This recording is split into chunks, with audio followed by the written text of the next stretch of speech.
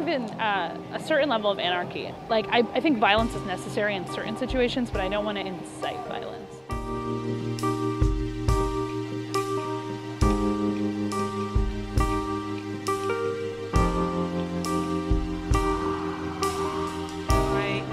I've been raised that way. That's how my family raised me. We always believed in, you know, right for everyone and justice for everyone. So if not everyone's getting it, then we're going to be here fighting for it.